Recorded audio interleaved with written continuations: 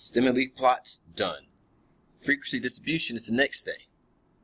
Now the great thing about all the things we're going to do with this section, this part 1, everything just really uses the thing before to help you get the next thing.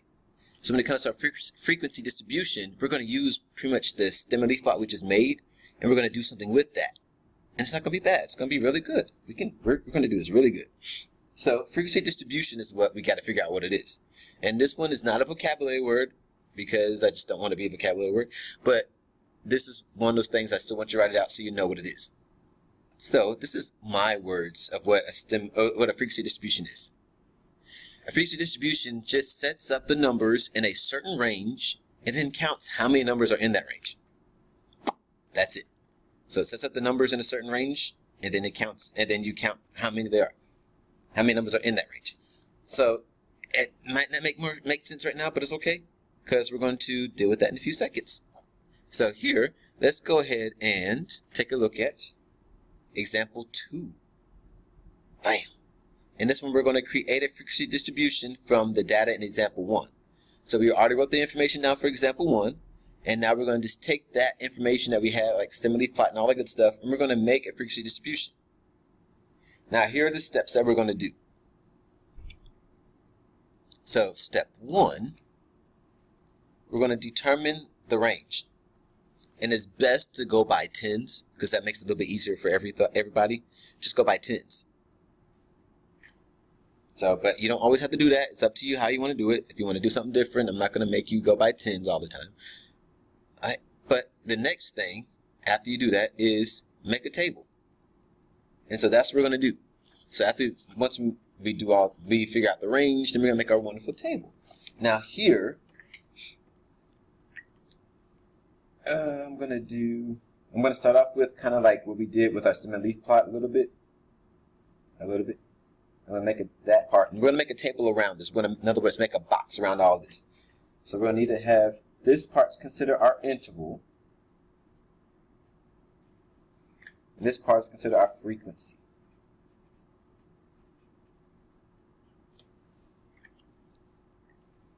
Okay, interval and frequency. So in other words, frequency, we know if you're talking about those that are that deal with music, we know frequency is like the kind of like how high it is and everything.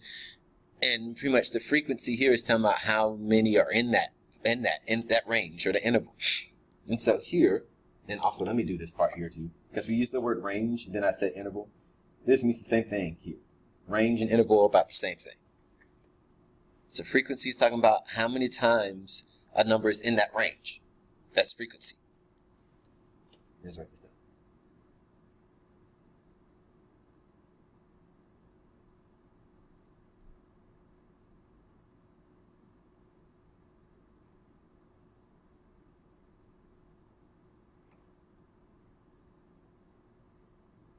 That's it. So let's go ahead and take a look at it now. And let's go ahead and figure out what our range is going to be. So we said we're going to deal with go by tens. That's always the best thing to go by. So here's what we're going to do. I'm going to put these numbers in. Let me do this here. I'm going to make this from 0 and then leave some space between it and put a 10. And I'll show you in a few seconds why, but just trust me. We're going to do from 10 to 20. From 20 to 30, because we're going by tens, 30 to 40, 40 to 50, and I'm going to stop from 50 to 60. Because remember back those numbers that we had for the stem and leaf plot, our numbers all went up all the way to like 56, I believe was the highest number. So 56 wouldn't be in here between 40 and 50, would it? Nah. So we do 50 to 60 because 56 is going to be in there. 54 is going to be in there. That's between 50 and 60. All right, now, the next part is something that hopefully you remember back from the very beginning of this class when we did our interval notation. Interval notation. Remember that stuff? So it's coming back. So here, we're going to write this in.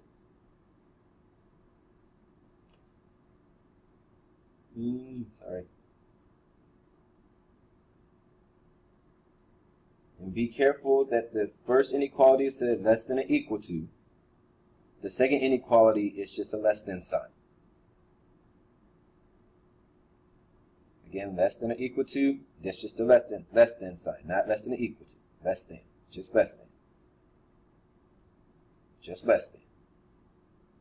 And again, hopefully you remember when we talked about this early on in the semester, we said that this was dealing with just numbers that are between. Whenever we wrote something out like this, it meant a between. So x is between these two numbers. That's what that means.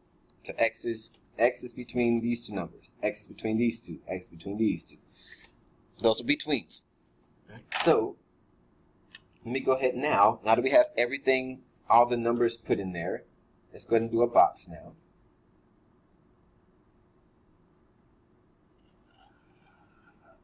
Now this will help out a whole lot if you do on paper with lined paper, because then everything will be lined up correctly and it'll make more sense or look better.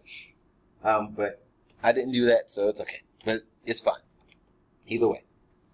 Now the other thing I'm going to add in here is something that hopefully you still remember from the beginning when it came to interval notation, with our brackets and our parentheses and all that good stuff. Hopefully you remember this. We're going to deal with this.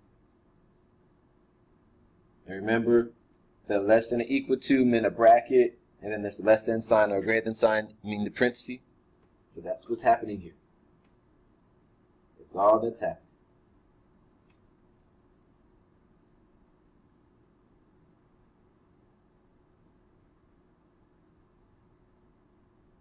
That's all that's happening.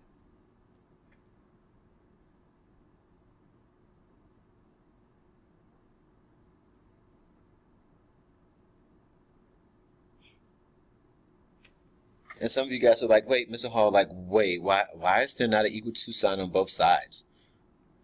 Because we're going by tens. So if we're going by tens, we're going from like 0 to all the way up to number 9 right here, or even like 9.5 or anything of that sort. But if you start at 0, you say 0, 1, 2, 3, 4, 5, 6, 7, 8, 9. If 0 is a number, 9 is a number, that's 10 numbers right there. That's a range of 10 numbers. So it could go up to 9.9 or 9.9999, but between 0 and 9, that's 10 numbers. So that's why we don't use 10, because on the next line, we start with 10 and then go to 20. And then we go up to like 19.9999. Then we go from 20 to 29.999. Now, in this case, if you want to put the equal to sign in there and then add that into it, you can, but just be careful with it. You can't have 10 counted here and then 10 counted here. They can't be counted twice. 10 has to be counted just once. So with that, we'll see in a few seconds. But 10 has to be counted once, or 20 has to be counted once, 30 has to be counted once. It can't be counted twice, so you can't have equal to on both sides. So just trust me on that.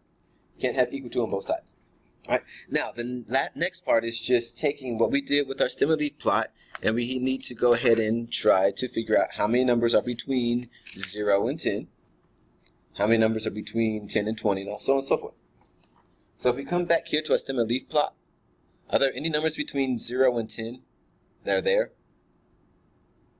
No, there's nothing there, because we didn't put a zero. If there was something between 0 and 10, there'll be a 0 up here and then numbers over here on this side.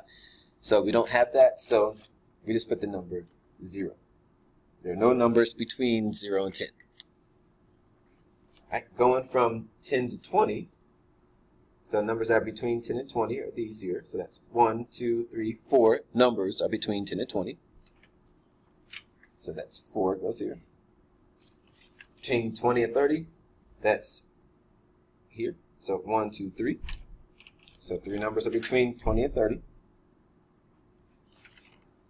For numbers 30 and 40, so these numbers right here, that's 1, 2, 3, 4 numbers are between 30 and 40.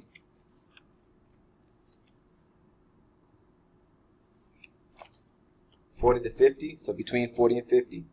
So these numbers here, there's only 2 of them. And then from 50 to 60, again, if you look back here, There's only two numbers that are between 50 and 60. And that's a frequency distribution. That's it. There's nothing else to be done. You have to make sure you have your intervals done correctly. And again, it's best to do by 10. So you can do this every single time. Every time. And just make sure if it goes up past 60, then you just put those numbers on there. But do this every single time and then fill it in here. And that's it. So use your stem and leaf plot to help you do your frequency distribution. And you was done. And again, if you want to put these in here instead of actually doing the inequalities, you can do that too. So if you want to do interval notation inside of here instead of inequalities, that's fine. It's up to you. I let you do what you want to do. All right. Now let's get out of here so I can actually finish it.